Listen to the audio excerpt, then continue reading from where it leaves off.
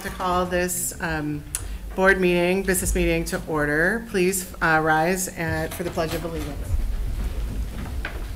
I pledge allegiance to the flag of the United States of America and to the republic for which it stands, one nation, under God, indivisible, with liberty and justice for all. Tacoma Public Schools acknowledges that we are on the traditional, ancestral, and historic lands of the Puyallup tribe of Indians. We honor with gratitude the land itself and the Puyallup tribe. This acknowledgement serves as a first step in honoring our nearest tribal neighbors and partners who have inhabited this region since time immemorial, and to whom we give thanks for allowing us passage to their lands.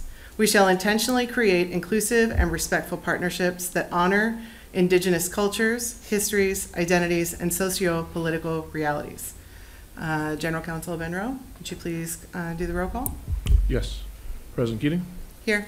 Vice President Strozer? Here. Director Bombright? Here. Director McElroy? Here.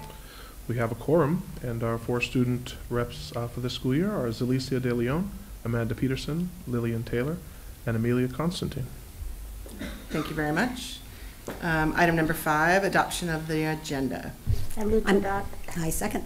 It's been moved and seconded. Are there any questions or comments? Seeing none, all those in favor say aye. Aye. Opposed? Passes.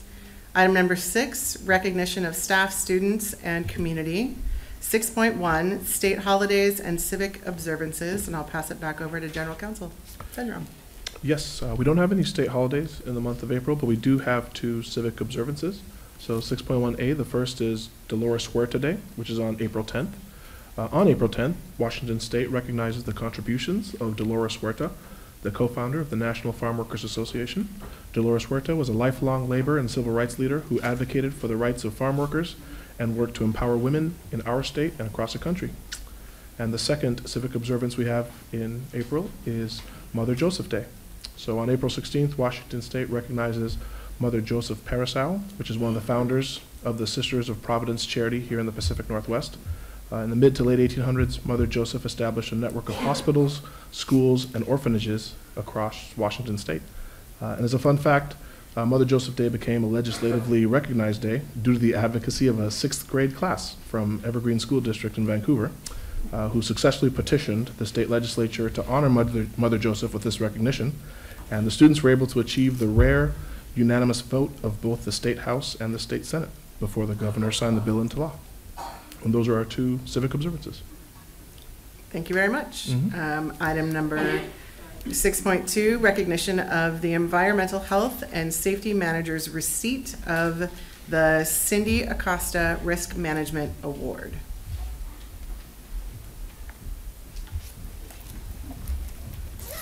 Good evening, Board of Directors. Sorry.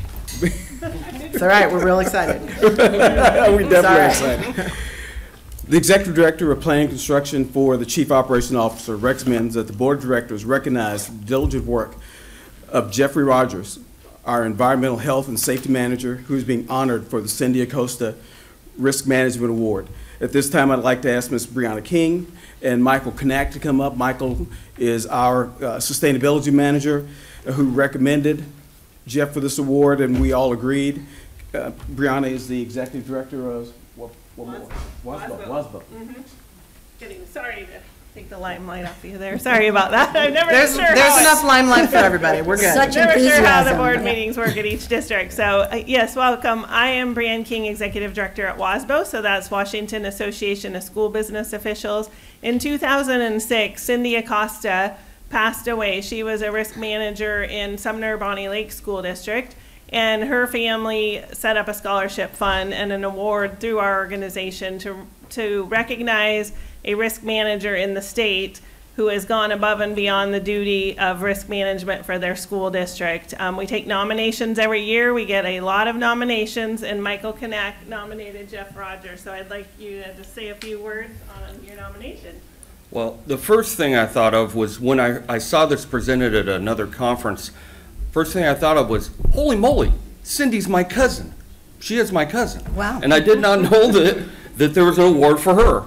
And the second thing that came to mind was, why is Jeff not getting this award? Because while the candidate that got that award was very deserving of it, it's easy for me to find plenty of great things to say about Jeff. In fact, I wrote 2 pages of things that were great about Jeff. He touches every aspect of our buildings to make them safe and healthy environments for students and staff to learn and work in. And, you know, I could go on and on, but we got limited time, so that's all I got. Mr. Rogers, please join us.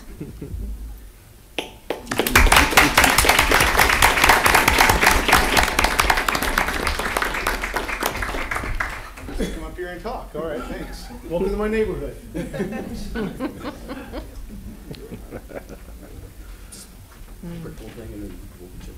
I'm very honored to be nominated for this award. It's quite an honor to have served the Tacoma Public Schools for the last 8 years, and I'm looking forward to whatever time will give me for the next few years to do this job, and love doing it, and it's a pleasure to have met all the wonderful people in this community and be able to serve them with due diligence. So thank you.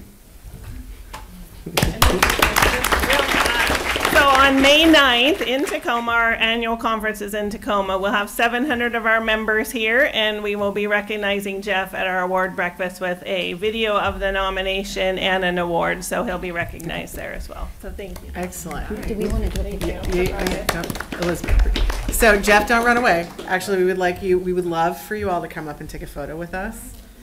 Please and thank you.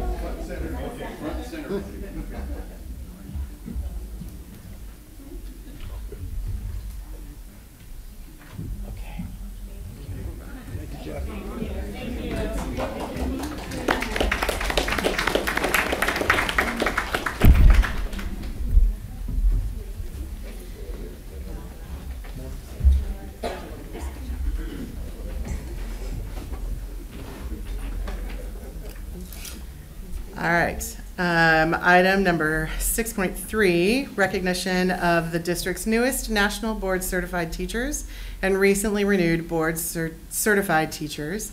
And I see Mr. Zeke Edmonds coming to the podium. Thank you. This is always an exciting time for our folks that put in a ton of work. Before I get to kind of reading the request, I just want to kind of recognize what our national board certified folks do and are and who they are in our district. It's a nationally recognized advanced teaching credential. It complements but does not replace their actual state teacher license.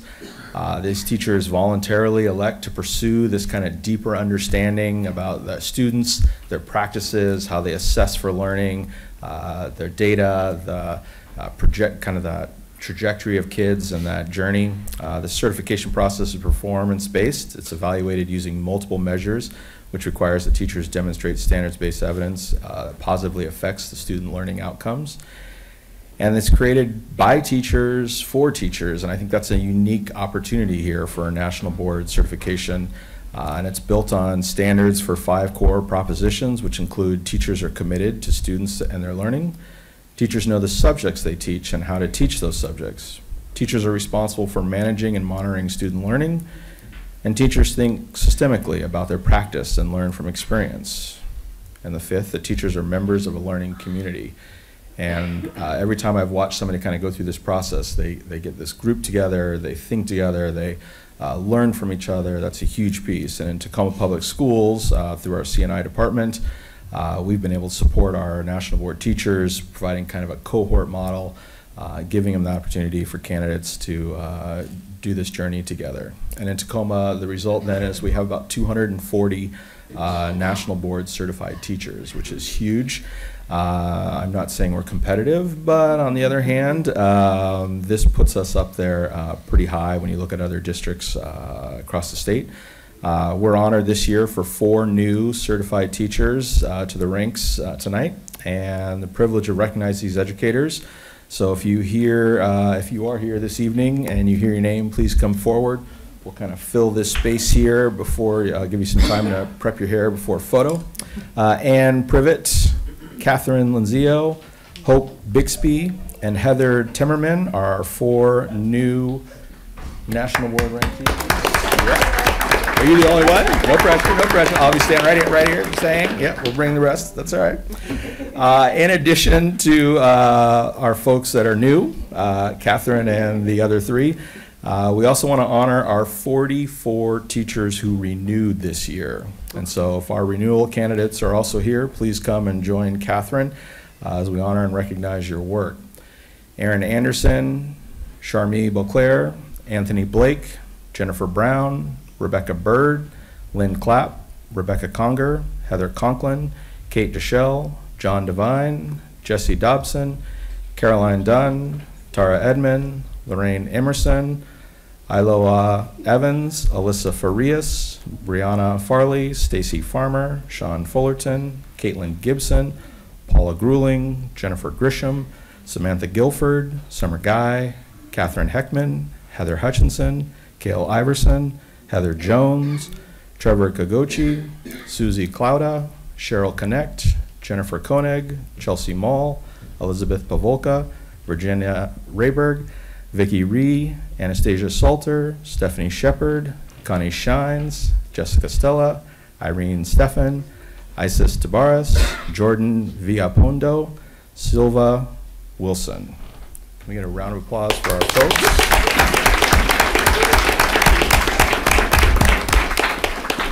So with that, the Assistant Superintendent of Teaching and Learning recommends that the Board of Directors recognize the district's newest National Board teachers and those who have recently renewed.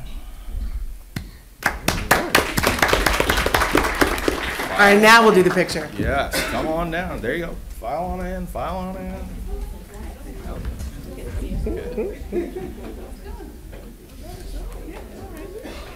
No, me never.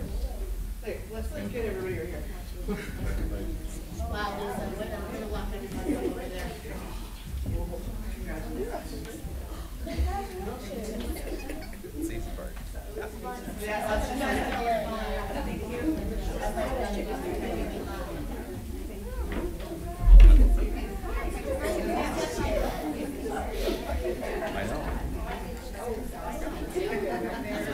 I think she's on the side.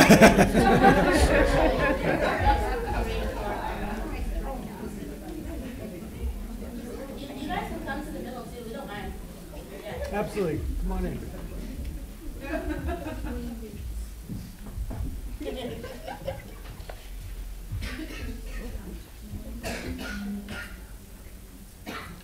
So families, if you were on the sidelines and you want to come up front and get a straight on picture, you're welcome to do that.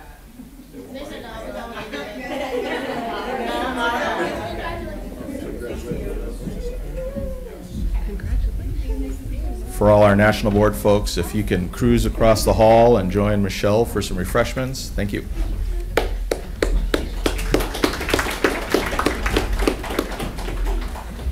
Can I say something? Yeah. So before you guys all walk out for your refreshments, I just want to thank each and every one of you for going through the process. I know it's extremely arduous and takes a lot of time, and you're already busy in your days working with our kids. So thank you so much for helping us improve and make sure we're a high-quality district. What Director Bombright said. All right, item number 7, Superintendent's Reports. 7.1, Human Resources Update. Good evening. Tonight we have a Human Resources Update from Human Resources Director Stephen Diedrich. Thank you, Superintendent Garcia. Good evening, President Keating and members of the board. On behalf of Assistant Superintendent of Human Resources, Renee Trueblood, I'd like to share an update regarding our district displaced OP and PT staff that were displaced into new assignments due to position eliminations. At this time, the district has placed 4 of the OP PT staff that were displaced due to these position eliminations. Jacqueline Harmon will transfer into the office coordinator position at Crescent Heights Elementary School. Janine Jones will transfer into the middle school records and scheduling assistant position at First Creek Middle School. Dawn Mays will transfer into the administrative secretary position in the communications office here at CAB. And Robin Mason has already transitioned into the school secretary position at Stanley Elementary School. We currently have 7 additional displaced OPPT staff whose positions have been eliminated and for whom we are seeking to place into open positions that they may be qualified for as alternate assignments as they come available. In the event that the appropriate open positions do not become available and alternate assignments cannot be identified, each of these 7 OPPT staff members are currently in a displacement status will be offered the opportunity to become substitute OPs within the district. Subject to any questions you might have, on behalf of HR, we thank you for this opportunity to provide this update. We will, of course, continue to keep you abreast of any further developments. Thank you. Are there any questions or comments? So one of the things that we shared with you in your guiding principles, and these are difficult times, you know, we've been talking about them for months on end, is that as we have to continue to make difficult decisions, we are still committed to trying to help each of our team members in their next steps. And so we do plan on coming back to you and saying, here's our next updates, and that to ensure that we're doing our best to help through these difficult times and as transitions. And so they may seem small wins at the start, but you can see that we continue to make progress. These are on addition to the ones that Assistant Superintendent Human Resources Renee Trueblood shared with you, not last meeting, the previous meeting. And so we are committed to continuing forward in that path. Thank you, Stephen. Thank you. Thank you. Thanks. Item number 7.2, transportation tiering overview. Yeah, so tonight we're joined by Kari Kapman and Kristen Rowland Smith, excuse me. And tonight we're giving you a preview of some of the work that has been happening. You know the struggles because you've been actively involved in the way that we are funded for transportation in the state's model over the years, how that's been problematic. And so we've been continually looking at our practices. We've been learning from others and examining what their practices are. And we want to share with you a little bit of the preview of our latest thinking. So, team? Great, thank you. Again, I'm Kari Kampen, Director of Strategic Financial Operations, and with me is Kristen Rowland, our Student Transportation Supervisor. We're here on behalf of Zach Middles, the Director of Transportation, who is not available to be here tonight. And this is informational for you. No decision needs to be made on it for the information that we're sharing tonight. As part of the cost savings opportunities that we've been looking at, our transportation department is part of a cohort of 21 school districts. And as you can see on the slide there, of these 21, as far as an efficiency rating, our school district is the very last. Our cost per student for providing that transportation is the highest of all these. And so we've been looking at ways to improve that, as well as making it more efficient for our drivers as well. So this cost per rider information is from the 21-22 school year. It's typically about a year behind, and the newest information is coming out in the next week or two, which will still be a year behind for that. As you can see there, if you look at the best, most efficient cost per rider, we're more than double the cost of that. So one of the opportunities we've looked at is tiering. If you look at those that are starred, there's 15 of these others in our cohorts that use a tiered bell schedule at the schools, which allows for transportation to do a tiered schedule as well. There's only 5 on the 21, including our district, that does not do a tiered system. And part of why that is important is if you look at the students that we have, our morning routes, of course, we have fewer students in the morning riding our transportation, but in the afternoon more of them. The bottleneck that you'll see here is with elementary students. The way our current bell schedule is structured, every single elementary school is released at the same time, and so every bus available has to be there at that time to allow those students to get a ride home.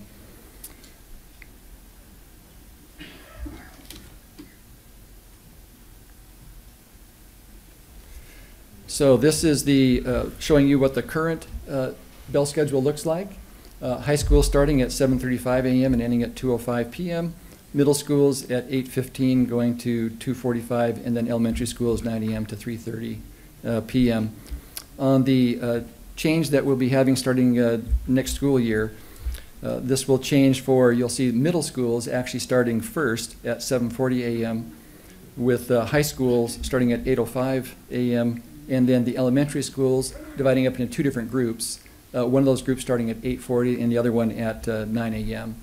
And so this tiering will allow us to kind of do a little bit of a leapfrog approach to making sure that we get all the students there without having to have all buses at one place at one time.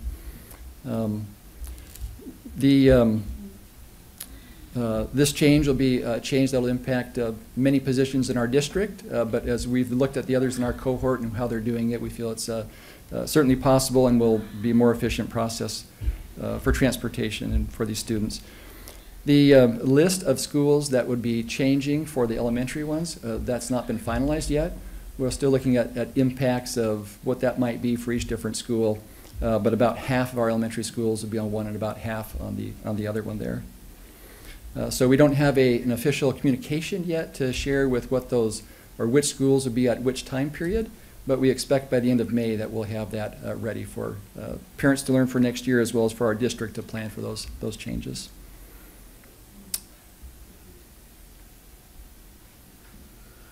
The cost savings that we're projecting here is about $1 million to help with our cost reductions. And how that will look is right now we have our general education students all ride through first student provided bus drivers. We've contracted that out. And then our special education routes are all taken care of by our district drivers for that group. So with our district drivers, right now we have 49 routes and we don't anticipate that changing with the 49 routes that we have. We still feel that there will be efficiencies because of the scheduling that will save us about $100,000 there. The big savings will come from our general education routes where we'll be able to make those more efficient. There will be some routes that right now we tend to not have the high school students and the middle schools together, but there will be, if there's space on the bus and it fits within that efficiency, then we would probably have some schools where there'd be middle schools and high schoolers on at some point together for that.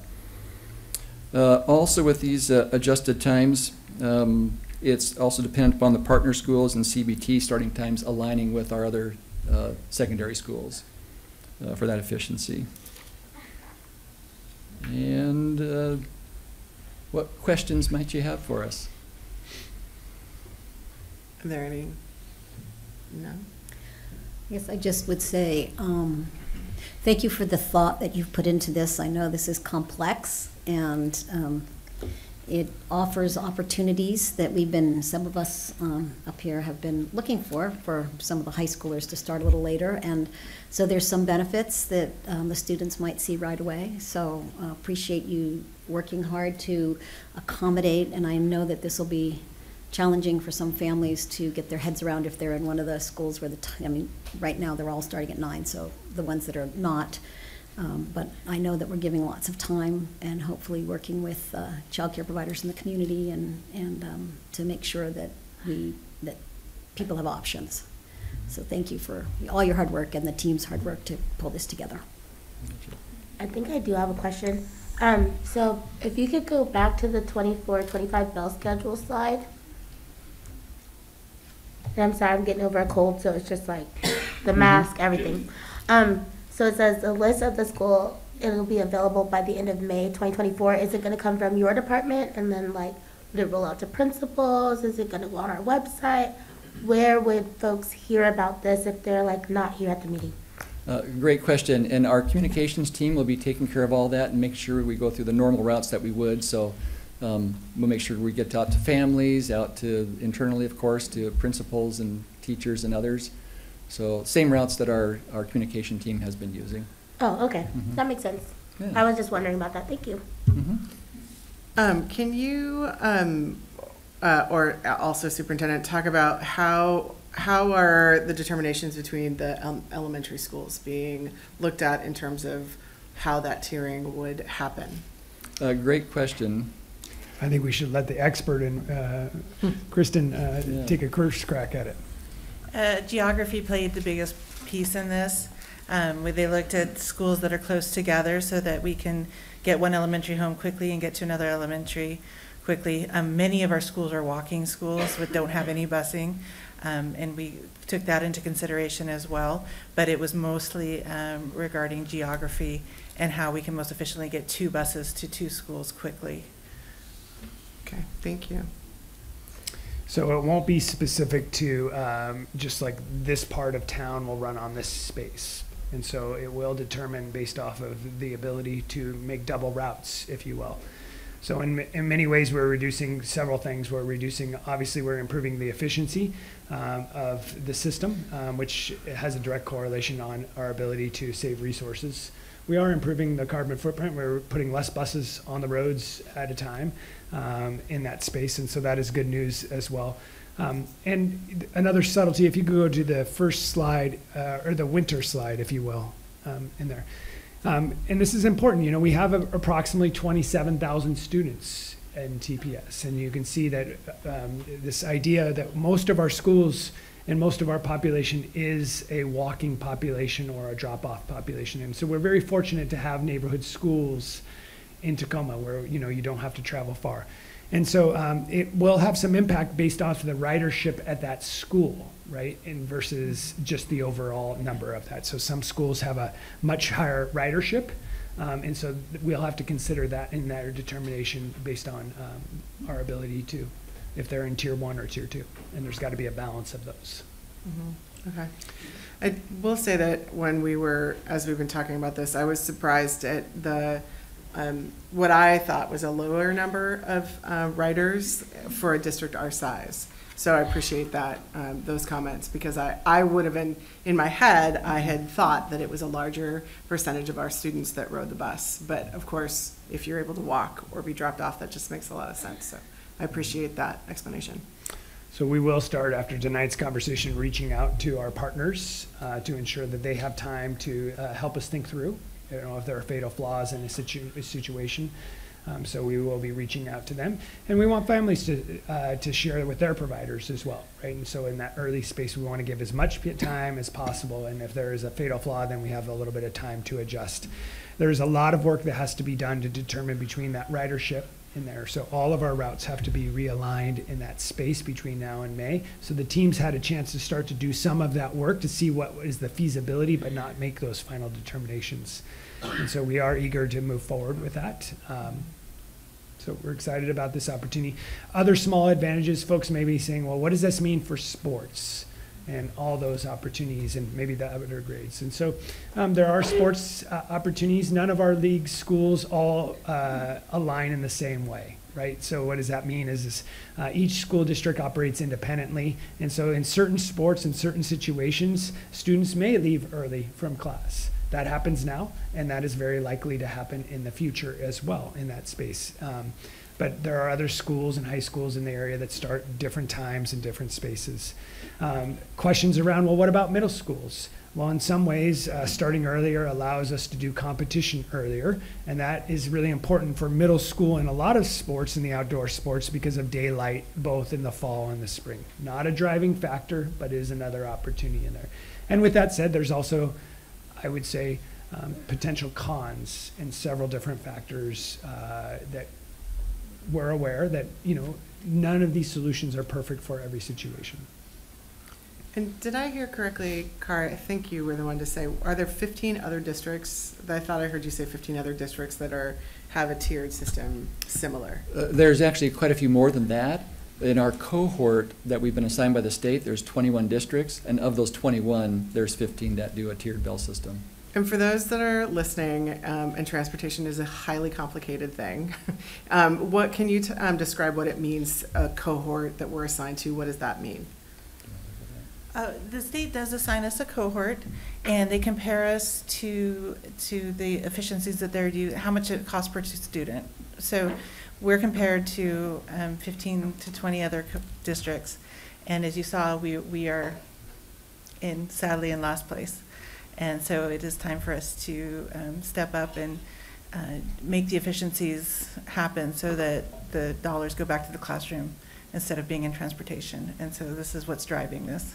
And the cohorts are about the same size That's what I was gonna of schools, yeah, or districts. Same amount of students. We are the biggest, but we don't transport, as you had mentioned. We don't transport as many as you might think because we have so many walking schools. We have so many schools that are in neighborhoods that can walk. But for the amount of students that we're transporting, as you can see, 4,400, many of our cohorts are being able to do this more efficiently due to their tiering systems. Okay, thank you very much. Are there any other final questions or comments? Okay, thank you very much for your presentation. Thank you.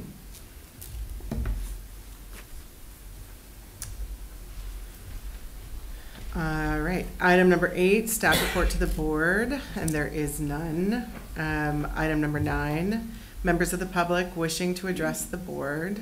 General counsel, do we have public comments tonight? We do. Public comment guidelines. School board members encourage public participation. Your civil input is appreciated. Board members will not respond to your comments during the meeting.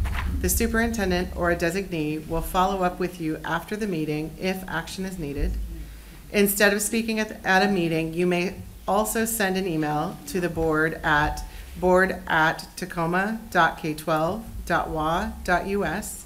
Please contact the board office in advance of the meeting for disability accommodations. Under Board Policy 1430, public comment, the board president may terminate an individual's comment when the allotted time has passed and may interrupt a speaker to require the same standard of civility that the board imposes on itself.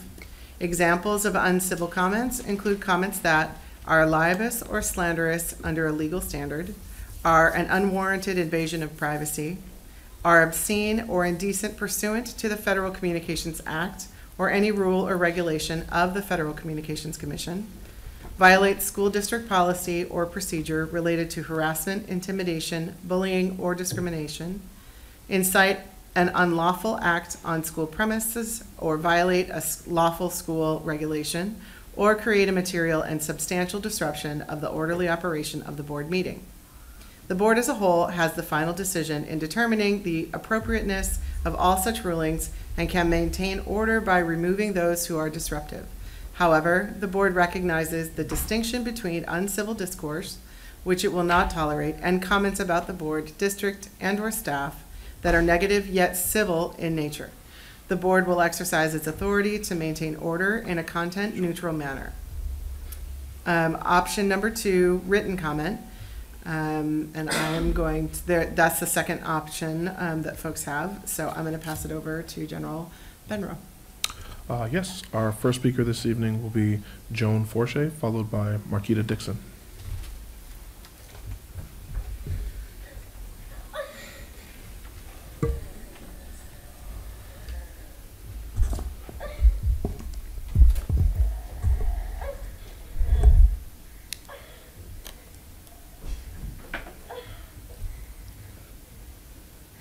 Good evening, members of the board. My name is Joan Forche, and you've already heard how important Ms. Proudman is to Bernie from other people. I want you to hear it from my perspective as a deaf person and a teacher of the deaf. Ms. Proudman has invested a lot of time in learning American Sign Language.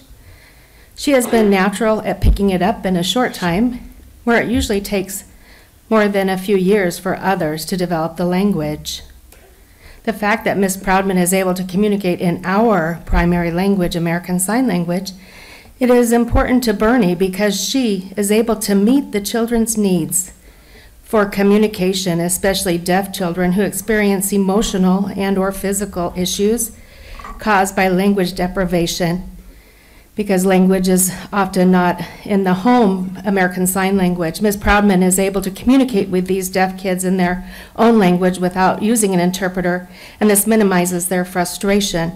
It is so essential because it helps our students to feel comfortable communicating directly with her instead of having to bring in an interpreter. Of course, the ASL interpreters are very important to Bernie community, but they often are busy interpreting in the mainstream classrooms. Those who don't know ASL often have to pull interpreters from the classroom, which impacts those kids in the mainstream classroom. Ms. Proudman eliminates that issue by being able to directly communicate with deaf students and with the staff. Now the question is this to you: how can we continue to meet the students' needs for direct communication with the new administration when we already have a successful system in place at Bernie? That's my question. Thank you for listening. Our next speaker is Marquita Dixon, followed by Brooke Hurtenstein.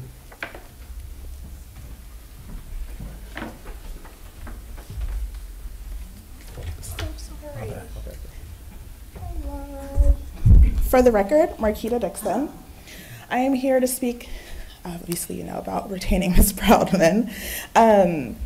One thing that I've reflected on a lot coming to these meetings and just in this situation generally is TPS talks about community, right?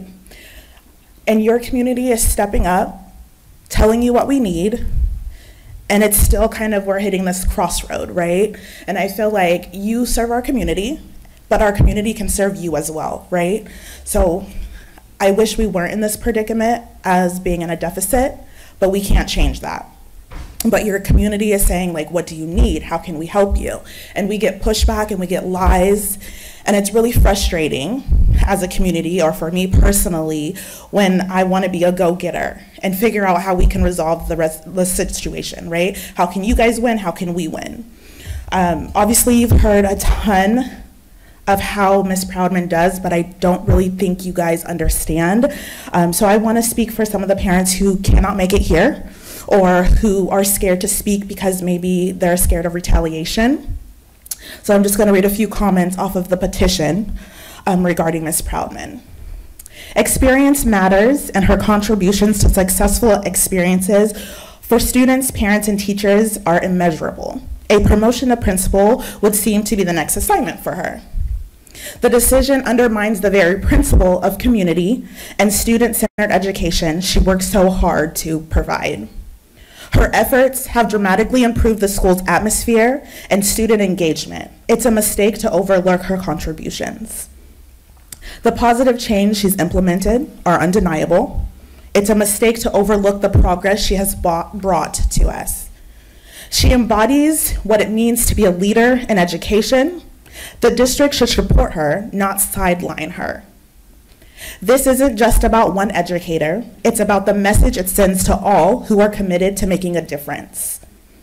Her focus on creating a supportive and inclusive environment has been transformative. We need to fight to keep her. The disappointment and concern in the community are palpable. The decision doesn't just affect her, it affects all of us.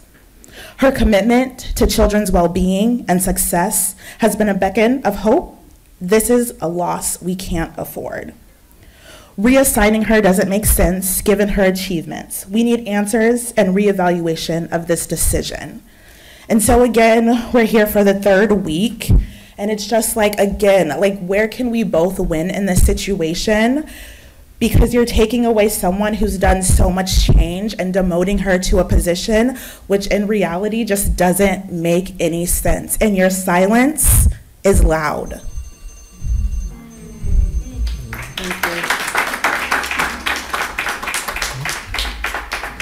Our next speaker is Brooke Hurtenstein, followed by Arthur Perkins Klein.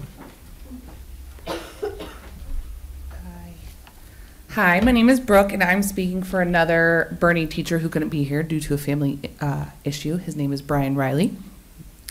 Dear school board members, I have worked with Brittany for 3 years. She's deeply woven into the fabric of Bernie. She has the pulse of every family and knows every student's story, as you've heard. She's a mover and a shaker. She's one of those Supreme Court Justice, Olympic champion combo kind of people who you just marvel at and ask, how is she able to juggle chainsaws every day so well? Brittany is truly amazing, and if Brittany is loved and valued by the Bernie community, which she is, and she loves being at Bernie, which she does, then why the heck would the district feel any need to remove her from this position? It really makes no sense. None whatsoever.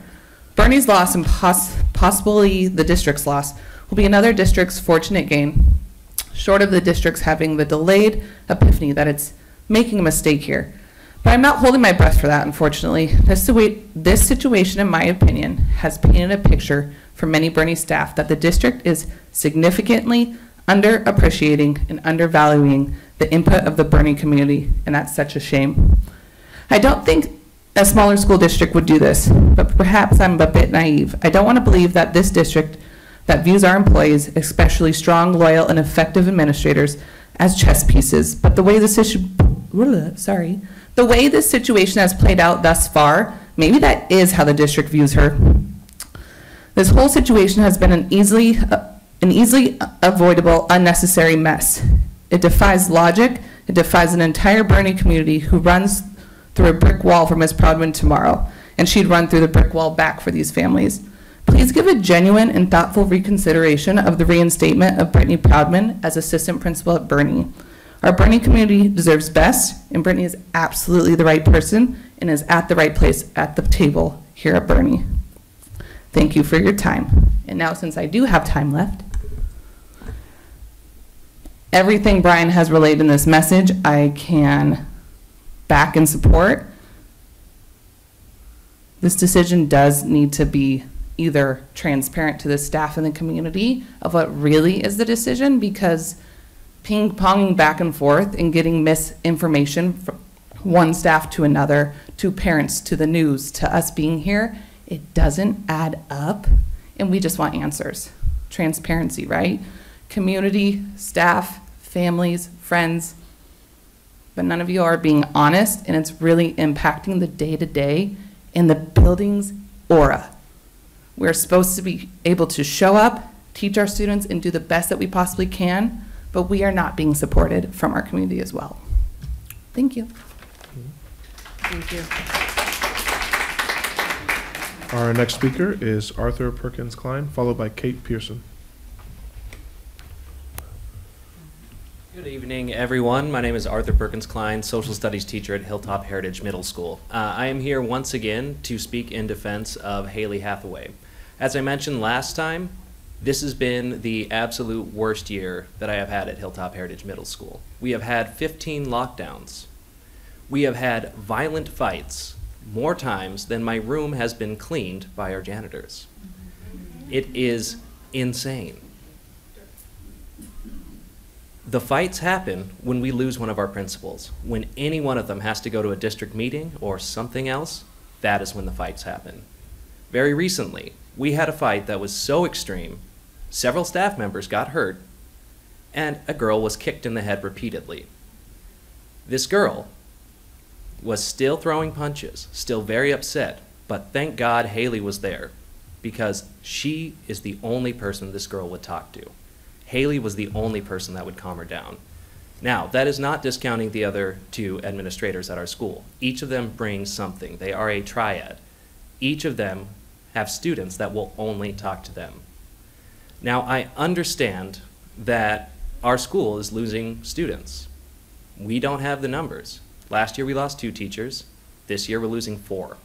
Last year we lost 2 assistant principals. One was forcibly relocated, the other one retired. And this year we're losing another assistant principal. I understand with these numbers that we have to move people to the larger schools. They have more students. They should have more assistant principals. I get that. That is what we would call equality. Now, if you've ever been to a school board or a school meeting, you will know that the district's #1 thing, and has been for quite some time, is equity. Is it equitable to take assistant principals away from a very high-need school where a huge percentage of our population are at or below the poverty line, where we have violence almost every day? Is it equitable to take away a part of their safety? That's up for y'all to decide. I can't tell you what to do. I can only beg that you let her keep her job and keep our school safe. Thank you. Thank you. Our next speaker is Kate Pearson, followed by Jessica Castillo. Hi, good evening. I am here to talk to you guys tonight about the transportation proposal that was made. I want to start by saying that fundamentally, I don't know that there's anything wrong with the bell schedule that was proposed. It's more the way that it has gone being proposed to y'all by the district. It was listed under transportation. It was not listed as a bell change schedule in the agenda. To my knowledge, the community has not been informed that this proposal has been made to you under the guises of bell changing, but rather transportation, which impacts far less students than the totality of all of the students and families that a bell change would have. So while I understand and am sympathetic to the budget deficits that are occurring in all districts across the state, and while I get that there are a lot of intricacies of transportation and budgets that I don't understand, I do have a fundamental issue with staff and the community not being asked for their input in any way, shape, or form. And to me, this seems to have been presented to you in a very underhanded and kind of sneaky way. And I am from a district that was starred on that chart, and we were surveyed no less than 3 times on what we wanted to see in our bell change to address our transportation needs. The community was, the staff was, we were given options. It wasn't perfect for everyone, but we at least were given a voice in the matter. And where I sit listening to not only the comments from the Bernie staff and the Heritage staff, and my own opinion right now is that it seems that the district is coming at us as being they're the experts in what we need in our lives, and that's not true. We are, and we would like to have our voices heard by those that make the powerful decisions that impact us. Thank you. Thank you. Our next speaker is Jessica Castillo, followed by Tiffany Lucher.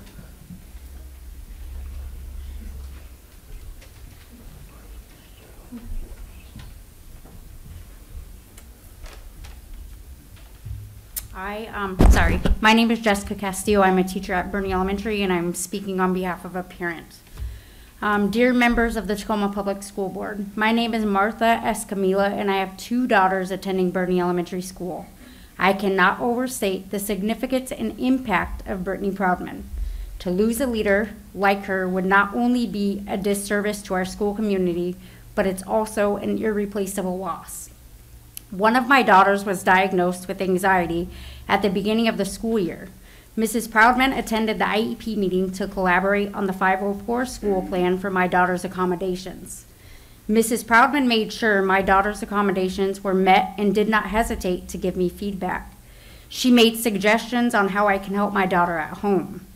Mrs. Proudman illuminated a path for me to be able to help my daughter and support her with her academics. She makes me feel comfortable knowing that when my daughter is in school, she is there for her. Her devotion to the students shows how much she cares for them. We, the Latino community, would be devastated to lose Mrs. Proudman. To lose Brittany Proudman would be to forfeit not only a skilled administrator, but also a cherished ally and advocate. Her ability to speak Spanish bridges the gap between culture and communication, ensuring that Spanish-speaking parents are not merely spectators, but active participants in their children's educational journey. This makes Spanish-speaking parents feel comfortable and valued. It's not only the things I've stated that makes Mrs. Proudman so great. It is her boundless compassion, her unwavering dedication, and her innate ability to forge connections with students that sets her apart. Please reconsider reinstating Mrs. Proudman. Thank you for your time. Thank you. Our next speaker is Tiffany Lucher, followed by Savannah Folan.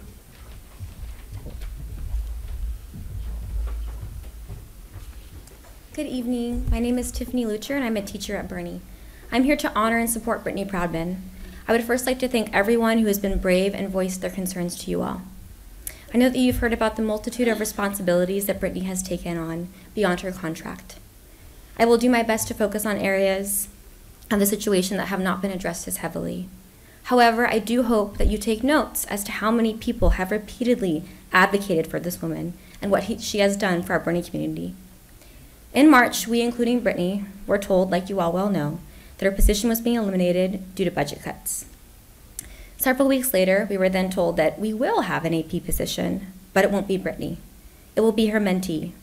What a compliment to Brittany's work ethic, dedication, and embodiment of the district's mission and vision. Then, at the last board meeting, I was told that there was a miscommunication, and we were never losing an assistant principal position, which has left me and other members of the Bernie community in the dark and speculating as to why this happened in the first place. I would like you to remember the phrase, intent versus impact.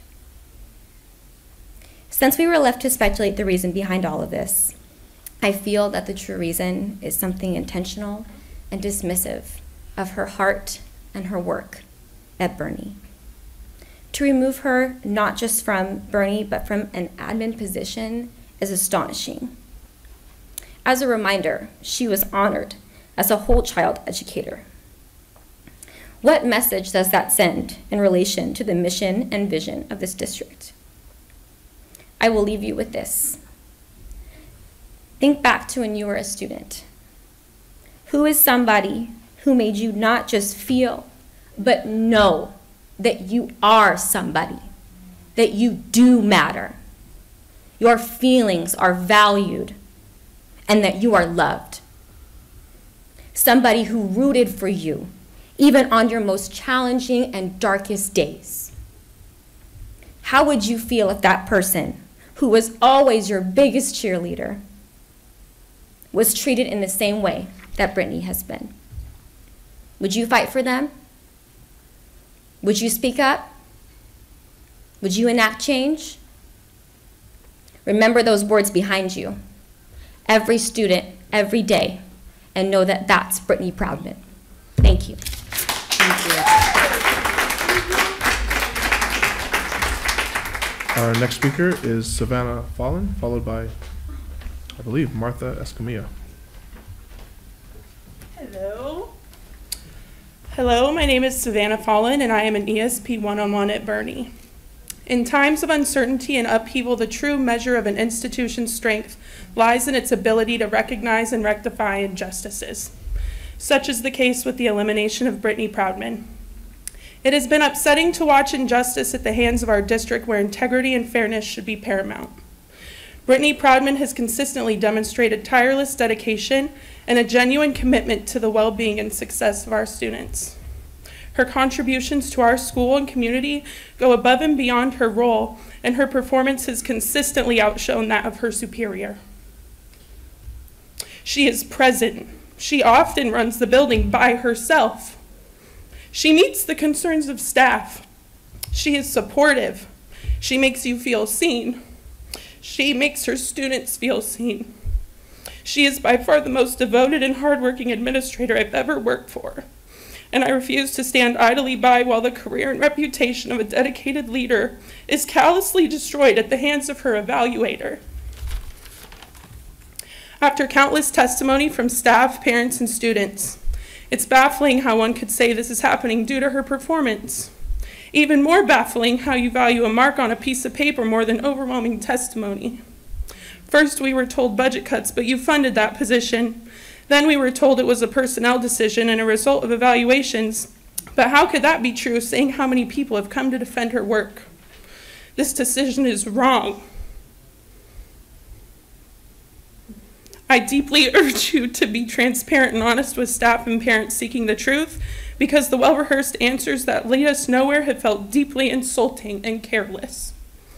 Brittany Proudman's impact will be best reflected in the many sad students who will be grieving the loss of their advocate, safe place, and champion. Someone inspires them to be their best when their realities of life may beat them down. This is a plea to the district to reconsider their decision and launch an investigation and restore Brittany Proudman to her rightful role as the vice principal of Bernie, or as she has earned, the principal. Your loss will be someone else's gain.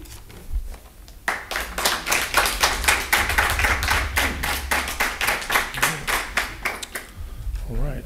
Our next speaker is listed as Martha Escamilla and Jessica Castillo, which I think we had already. Okay, fine. Thank you. Our next speaker then is Jimmy Blaze, followed by Ken Paulson.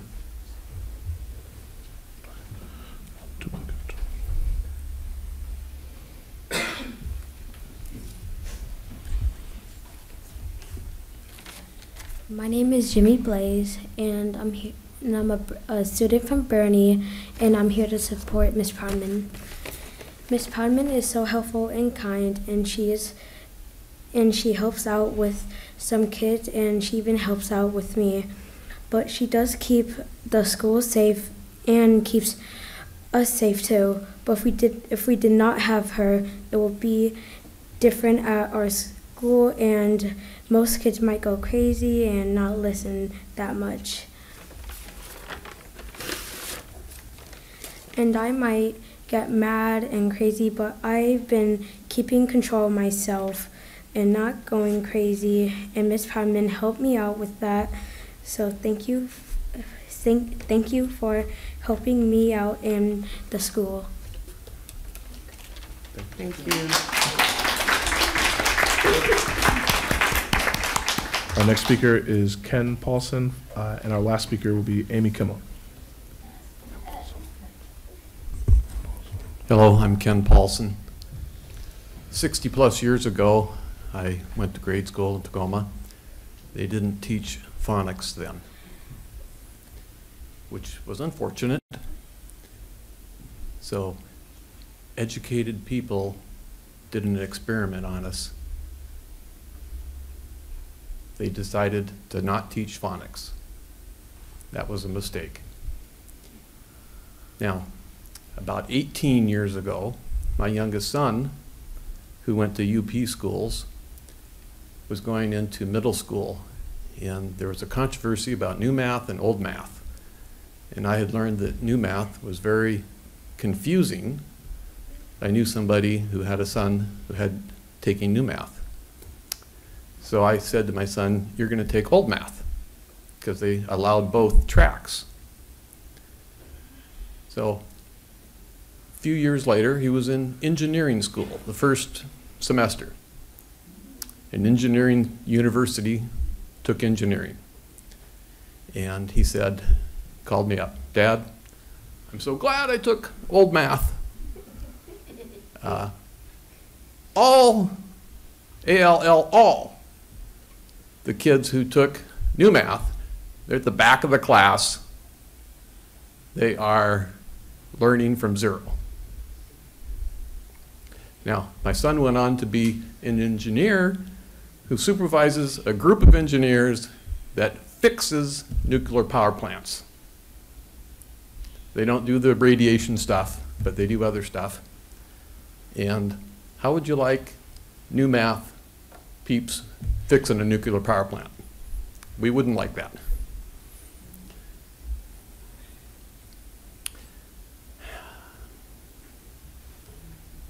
I gotta look at my notes here.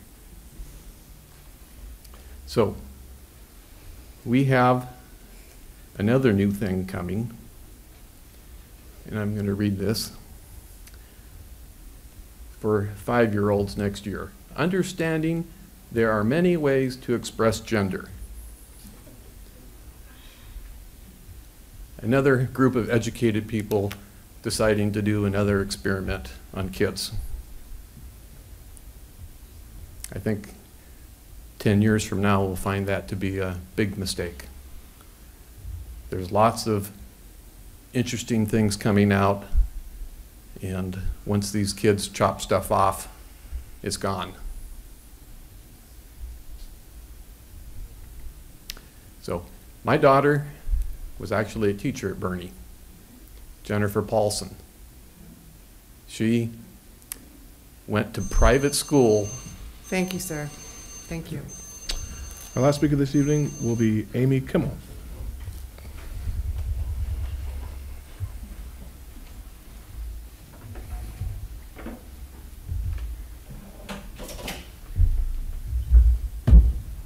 Hello. Sorry. Hi, I am Amy Kimmel. I am an ESP, educate, support, and I'm also a parent for the deaf. I have 2 deaf kids and 2 hearing kids. 2 of them are here. I'm here as a parent. I'm here to talk about the impacts as a parent and as it's impacting my children. So 2 things. One of our buildings, we don't have any clean water in it. There's no drinking water. There's no heat. The heat has to be off, and I'm not sure why. I guess it's irritating to other people. My kids go to school in there for specialized classes, but there's other people that are in there all day, and it's just not okay. It's not acceptable. We have an old building that's been sitting vacant, but it's being used for storage. It's supposed to be our soccer field. Both my kids love to play soccer, but we don't have a field for them to play on. It's mud instead. Every day they come home filthy and muddy. And then the other that I wanted to talk about is our assistant principal, who's amazing, Brittany Proudman. She's done great things to serve our community, bring us together.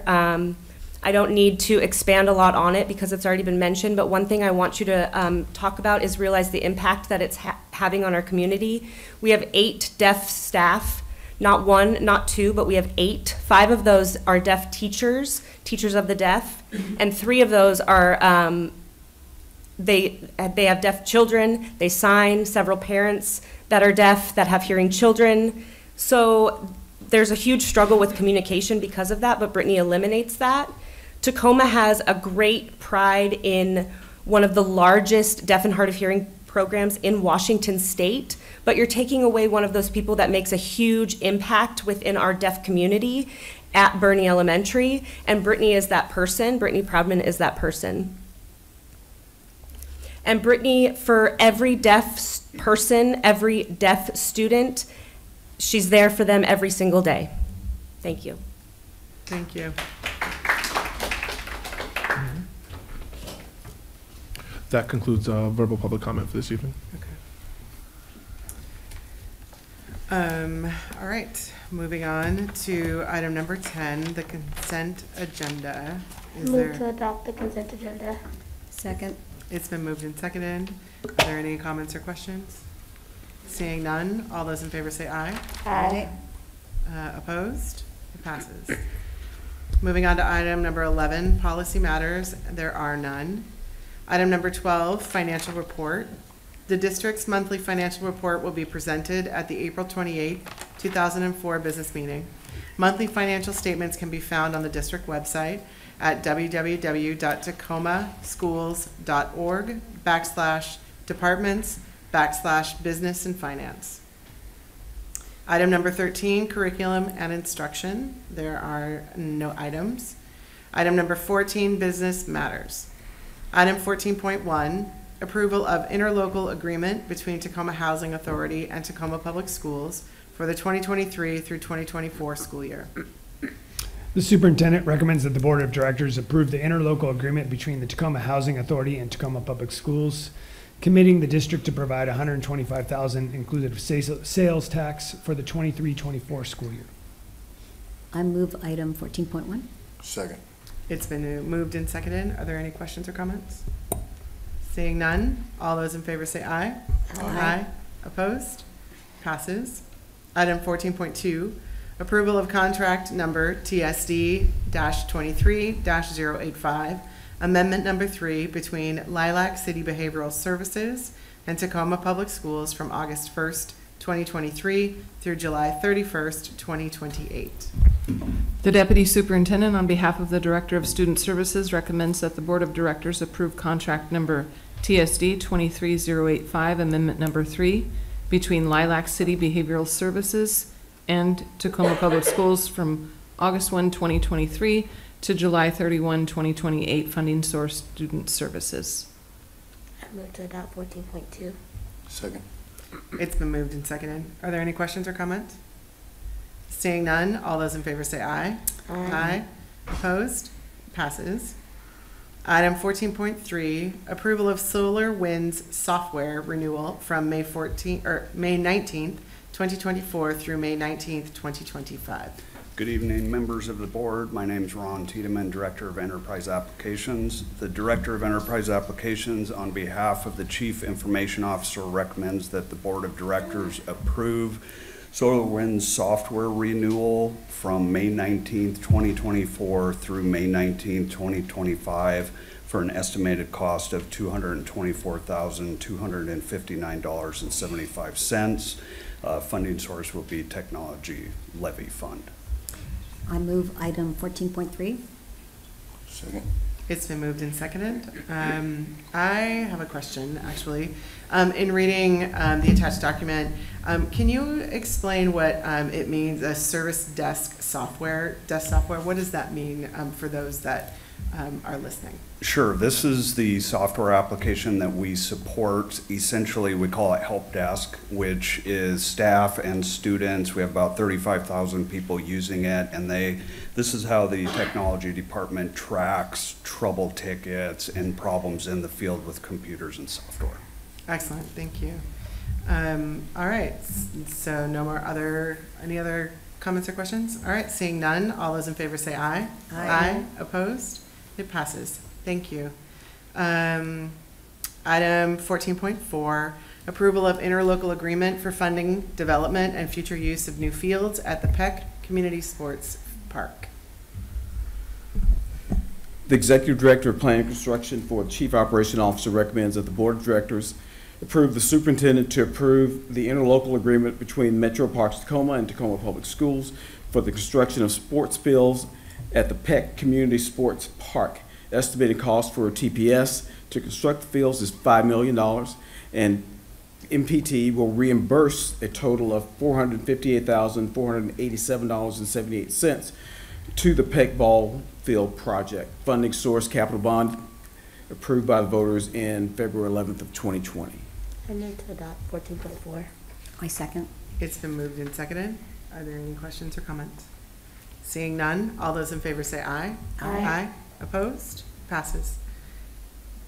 Morris is sticking around. Item 14.5, approval to amend prior board approval to include initial consultant services agreement with Corsmo Construction for the design build services for the Lowell Elementary School replacement project. The Executive Director of Planning and Construction for the Chief Operation Officer recommends that the Board of Directors approve the Superintendent to negotiate and award a contract to Corsmo Construction for the design build alternative method for Lowell Elementary School, Lowell Elementary Replacement Project. The new total approved amount will be $2,755,545 excluding sales tax. Funding source capital bond issues as approved by voters on February 11th of 2020. I move item 14.5. Second. It's been moved and seconded. Are there any questions or comments? Seeing none, all those in favor say aye. Aye. Opposed? Passes. Item 14.6, approval of bid acceptance with J.A. Morris Construction for the Lincoln High School CMAR Clinic project. Give me 1 second, I'm kind of out of order. The Executive Director of Planning and Construction for the Chief Operation Officer recommends that the Board of Directors approve the Superintendent's acceptance of the bid for the Lincoln High School CMAR Clinic project for J.A. Morris Construction in the amount of $319,000 excluding sales tax. Funding source capital project bond issue is approved by voters on February 11th, 2020. I move to adopt. Oh. Second. It's been moved. It's been moved and seconded. Are there any questions or comments? I just have one, just for the public. Could you explain what CMAR Clinic is? Because CMAR Clinic doesn't necessarily explain. The CMAR Clinic is a clinic that would be placed inside of the building itself so that both the students that are on campus have access to health care for them and their families. There's a time that will be set aside for some community use, but not necessarily during the school day. And can I ask a question? So is CMAR exclusively, is it physical health or mental health or both, or what does it provide? CMAR is a comprehensive medical clinic, meaning that our partnership is CMAR is an independent agency. They are the medical providers. And what we do in that partnership is we allow them to use that space to provide the services that they believe that are needed at that time and that they can staff. And so they do have some flexibility in what services they offer in there. So we are trying to close some of the healthcare equity gaps in our community by providing that clinic there for our students. It will run very similar to Mount Tahoma. Thank you. Yeah, that's I was just, yeah. Thank you. All right, any comments or additional questions? I'm just thrilled with this project. All right, it's been moved and seconded. All those in favor say aye. Aye. Opposed? Passes. Item 14.7, approval of Puget Sound Joint Purchasing Cooperative Interlocal Agreement. The Executive Director of Plan and Construction for the Chief Operation Officer recommends that the Board of Directors approve the Superintendent to resume the approval of the interlocal agreement with Puget Sound Joint Purchasing Cooperative for an estimate of $1,000 per year for $5,000 over a 5-year agreement, funding source, nutritional services budget. I move to adopt item 14.7. I second. It's been moved and seconded. Any comments or questions? Seeing none, all those in favor say aye. Aye. Opposed? Passes. Item 14.8, approval to negotiate and award a contract with ATS Automation for consultant services for the energy conservation project. The Executive Director of Planning and Construction for the Chief Operation Officer recommends that the Board of Directors approve the Superintendent to negotiate and award a contract to ATS Automation for consultant services for the energy conservation project, funding source capital bond project, capital bond issues, as approved by voters on February 11th of 2020. I move item 14.8. Second. Third. It's been moved and seconded. For the public, could you just talk a little bit more about what this means or what this is about? What the state is, my apologies, I don't have the exact bill in front of me to remember what the title is, but what it is a reduction of greenhouse gas emissions that school districts produce. So by 2025, we will start out with our high schools, which is our first round, to go through and make them more energy efficient, looking at lighting, looking at whether we're using gas, looking at all those items where we can reduce our carbon footprint. So we hire a company initially that will go out and do the initial investigation. We will come back to you with a company that then will actually do the work once we're done with this initial investigation. Thank you very much. Are there any other comments or questions? Seeing none, all those in favor say aye. Aye. Aye. Opposed? Passes. You're all right. 14.9, approval to award and negotiate contract with McDonald Miller Facility Solutions for the Central Administration Building Boiler Upgrade Project. The Executive Director for the Chief Operation Officer recommends that the Board of Directors approve the Superintendent to negotiate and award a contract to McDonald Miller Facility Solutions for construction services for the CAD Boiler Upgrade Project, funding source capital bond issue as approved by voters on February 11th, 2020. Move to adopt. Second. It's been moved and seconded. Any questions or comments? Seeing none, all those in favor say aye. Aye. Aye. Opposed? Passes. Thank you, Morris. Morris, you had quite the evening tonight. It's great to see you. Item 15, other business. There is none. And that moves us to item 16, board comments. And I would like to invite, I believe we have 2 of our student reps here. I will let you rock, paper, scissors it on who would like to go first. When you come up, just please introduce yourself and what school you're representing, please. I'm Amelia, and I'm first year school board representative, and I'm representing SOTA, School of the Arts.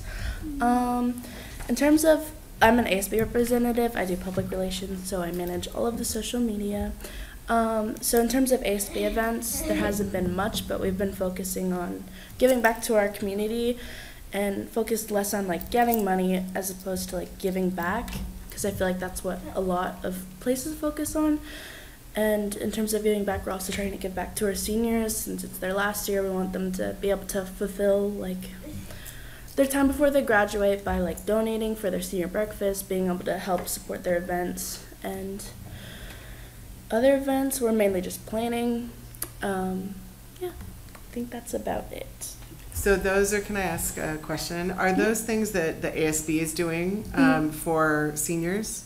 Not all of them. We're trying to decide some like events that we can use to give back to the other student body, and then some specifically for seniors. Okay, excellent.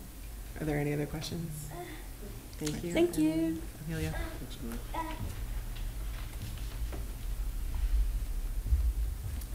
Hi, I'm Lillian Taylor. I'm representing Silas High School. I don't really have much to say either. Our choir, jazz choir and show choir, we are prepping to go to Disneyland next week, and we're going to hope and represent our school and our district and win some gold maybe. So we're excited for that. And that's all I have. So Can you talk a little about, do you know how many other schools from around the country are going to be, how big of a competition this is? It's like a decent amount. I don't remember the exact, like there were a couple, like I remember there was a school from Canada, maybe two.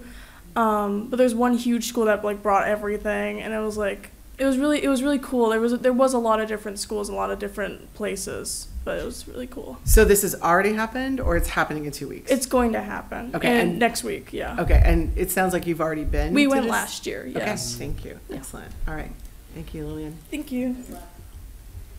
All right, I would open it up to board members. Ooh, Chelsea, I'm sorry. No, go for it, Corey. I'm going to ask to go first because I support you, Vice President Schroeder. I did not have a board report this evening, and forgive me, team, I'm about to go rogue with what I say here. As we have stated prior to public comment, we welcome the conversation. So to our staff that have come to speak on behalf of staff from Bernie, we appreciate your civic engagement for sure. All right, I'm going to start there.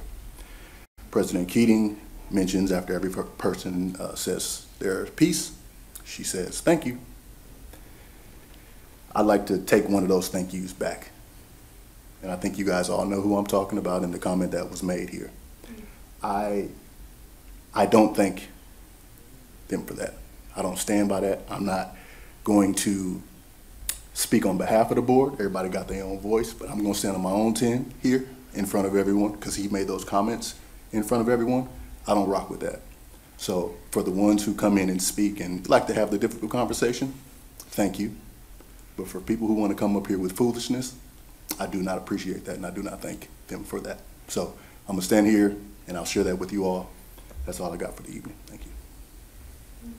Thank you, Vice President. General Counsel Benrow. Yes. This is one of those board comments where I ask you questions and then you answer them. Sure. And it helps illuminate things for me. Sure. And hopefully it can illuminate things for other people. Sure. Because if I'm lost, I know a lot of people are lost. All right. What's a consensus board? As it's used, typically a consensus board refers to a publicly elected board of directors that attempts to operate in a way where they come to a consensus on an issue they would vote on. So there might be a board that wasn't a consensus board might individually cast a vote without any time to sort of have a study session to discuss it, to try to figure out where different people are. A consensus board might try to come to a consensus on the issue that they're going to vote on. So that Are we a consensus board? A lot of boards do strive to be a consensus board, in that they have a similar vision for where they want a school district to go. So in a study session, for example, they might talk about how could we reduce environmental impacts, for example, and then come to a consensus on like what a board goal for that could be. And another kind of board, each board member might have an individual goal they might have for like environmental impact, and they wouldn't reach it consensus-wise. It would be this is yours, this is yours, this is mine. So I mean, you all could tell me if you think you're a consensus board, but I think most boards do strive to be that, yeah. Well, we strive to be one. Do y'all feel like we're a consensus board, or that's like the vibe? Okay, cool, because I had to double check some things, because I triple check everything that I say. My other question would be then, and me, myself, as an individual person, can I speak on behalf of the board? Not as an individual person with the voice of the board on like a action item for official board business. That would need a vote of the quorum of the board, so at least 3 people would have to, because a total of 5 people on the board, a consensus means a majority of that board, so 3 out of 5 would have to cast their vote to do that official board action. So typically, no, you couldn't just say, I'd like to speak on behalf of everybody. So I cannot just on my own, an email, if I'm at the grocery outlet and someone's talking to me, I can't say, well, this is what the board is going to do. I'm speaking on behalf of them and saying, this is for sure the actions of the board. I would agree with that. Okay, cool. Other question, then I know that our role here is to oversee the policies. I also always am reading, always learning. I know that is it true, it's my role to evaluate the superintendent? That is correct. Do I evaluate any other staff? No, the duties of a school board in Washington State aren't set district by district. If somebody were to go into the state law book, you want to look at RCW 28A, that's called the Common School Code. This is where the rules for all school districts live. Like if somebody said, what are the state laws that govern school districts? It's in RCW 28A Common School Code. So that lays out what the responsibilities of a school board are and who you evaluate, and that would be the superintendent and not staff that are not the superintendent. I mean, that really answers a lot of my questions. I think I've been gone for a while, you know, and I got to get some refreshers sometimes. I think that when I stepped away for a personal matter, family emergency, I don't really ever try to talk about myself, really. We come to this board and, like, we just try to do the work to, like, move community forward and, like, be transparent and be really honest, like, in full transparency. My biological father passed away, and I still showed up because I felt like the work, right, is really important, and the students, right, they're really important. And I feel that oftentimes, like, students don't have advocates who will keep showing up. Like, when my life gets messy, I'm gonna step away. I'm gonna fall out. I don't have to be here, right? I think that we see that a lot with, like, celebrity and people like that. And sometimes when I'm approached to be this individual voice of the board, I get really concerned because I know that's not my job. And I know it's illegal. And I want to be transparent, and I want to be myself, and I still want to step up and serve my community while being beholden to laws and a consensus board. So I always want to be clear with y'all, I will never speak on behalf of the board absent of your consensus. And also, as I'm not the board president, I cannot use my individual voice to speak on behalf of this board. And I just really want to make that clear, because at the end of the day, like, my job is to show up, do my job, govern the policies, and evaluate that one person. Correct? I think that's a fair assessment. Yeah. All right, that's my board report. Thank you. Thank you. And can I add, for a point of clarification, because I know we have a board inbox, a board email box, where all the, and please use it. I mean, it's board@tacoma.k12.wa.us. We want to hear, just like we'd like, hear for people come and talk today. But because we are a consensus board, and I will declare that, because we work really hard to be a consensus board. And it's the WASDA, which is the Washington State School Directors Association, puts out criteria and kind of policies that we should be living by. And one of them is that we speak with one voice, and the president, whoever is sitting in that chair, speaks on our behalf on things that we've taken a position on, or in terms of that school board box.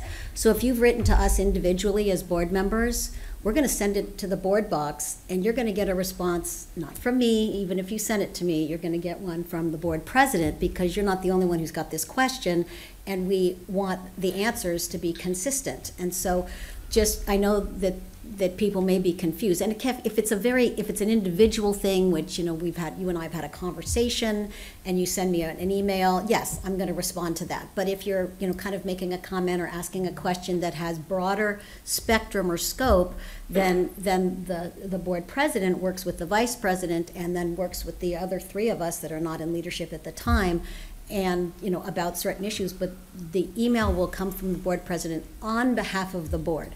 So just don't want people to feel like if you wrote each of us individually, but only one person wrote back, feeling somehow the rest of us don't care, or the rest of us were just being disrespectful. That's not the case. We're following the protocol that WASDA puts forth about high quality board operations. So I think it's just really important we all know that. It's a very big job to be the school board president and vice president. There's a lot that goes on, so we appreciate that, which is, when we rotate the role and we all, get a chance at it, and it's a lot of hard work. So I want you all to know that we all care, we all listen to you, and thank you for your input. Yeah. Did you have any other? I don't. We had Easter break, and since the last board meeting, and I actually relaxed, so I have nothing to share. Woohoo! Okay. It was fun. I did. Not sure how, but I would like, I know there were other events before spring break, but my, this week has been a lot. So, oh, did you have more to say? Oh, April, I was listen, you, sir. On Friday before spring break, I went to the Lincoln Multicultural Assembly, which was spectacular. I was being a very proud Gen X survivor.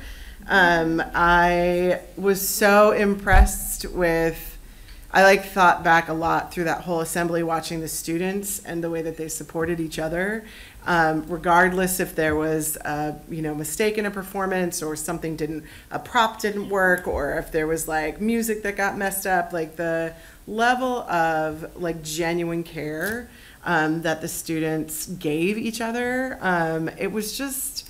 I don't really remember growing up like that. And, I don't remember us Gen Xers behaving quite as gracious, caring, and supportive, but that could have just been where I was at. And I know it's not the only school that is like that, but I just was so impressed. There were, I think, I lost count, but I think around 15 performances. And I think 12. If I did that math right, which please don't trust that, there are about 12 different ethnicities and heritages that were represented. The Native Club started it off, and Puyallup tribe members came and did a land acknowledgement and a performance, a traditional Native performance. It was just, the whole thing was really amazing, and it did run over a while, but it was just a really special event, and I'm sad that Amanda Peterson, one of our board reps who is at Lincoln, was not here, but I did get to see Amanda there, and she was very just really grateful that I came. And so to the whole student body that put that on and staff that supported them, it's amazing, and I am a big fan of Mount T's Multicultural Assembly as well, and so I can't wait for that one to happen. So I'm sure there are other things that happened that week I just can't recall. And I think with that, I'm gonna, unless anybody else has anything else to add. Superintendent? Nobody? Okay. With that, I will move on to item 17, announcements of next regular board meetings. April 18th, 2024, there will be a study session at 6 p.m. April 25th, 2024, there will be a business meeting at 6 p.m. And on May 9th, 2024, there will be a business meeting also at 6 p.m. And with that, this meeting is adjourned.